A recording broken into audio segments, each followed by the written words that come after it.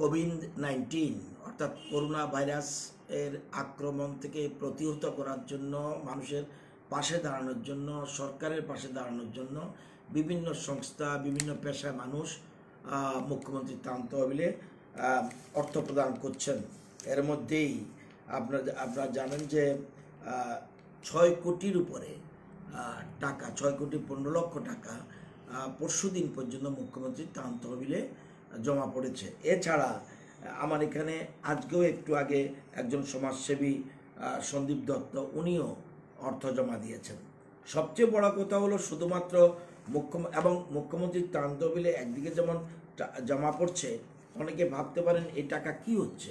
আপনারা জানেন মুখ্যমন্ত্রীর ত্রাণ তহবিলে যে টাকাটা জমা পড়েছে, এর মধ্যে মুখ্যমন্ত্রী তৎক্ষণাৎ সিদ্ধান্ত নিয়েছেন 12টা ব্লক আছে আমাদের, যেটা aspirational block: Chhamanu, ডম্বুরনগর, Ganganagar, রৈসাবাড়ি, Karbook, Ampi, Silachari, Mungiakami, তুলাশিকর, দরদা, Damchhara, Rupaichhari.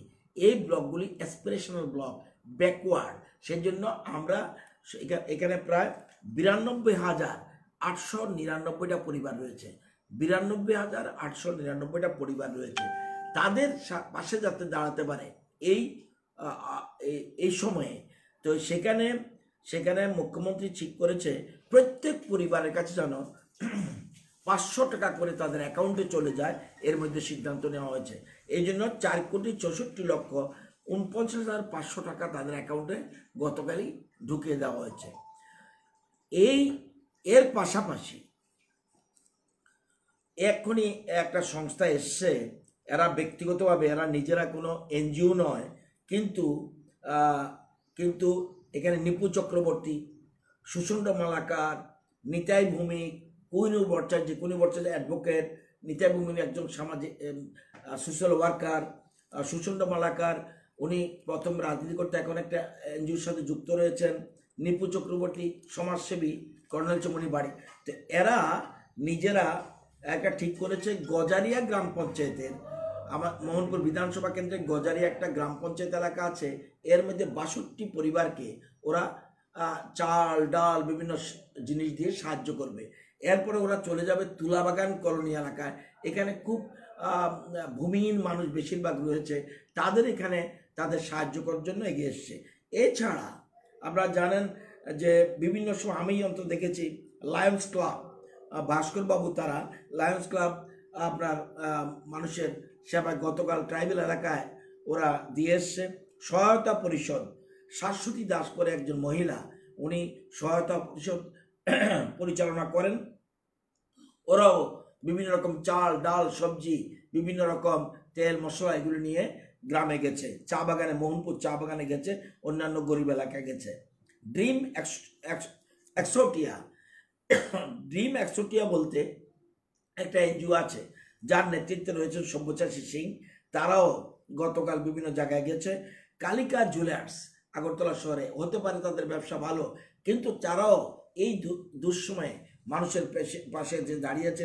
Oman NGO একটা সংস্থা আছে বাদারঘাটের দিকে, বর্দোয়ালির দিকে, রামুসা এর নেতৃত্বে রয়েছে, তারা দিচ্ছে।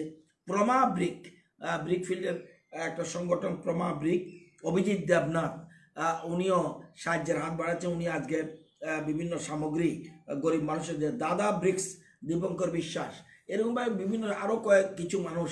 এবং এর মধ্যে অনেকে ফোন করে বলছে, যেমন শাশ্বতীদার বলছে আমরা আরও কিছু মানুষকে সাহায্য করব, লায়ন্স ক্লাব বলছে আমরা আবার তৈরি হচ্ছি।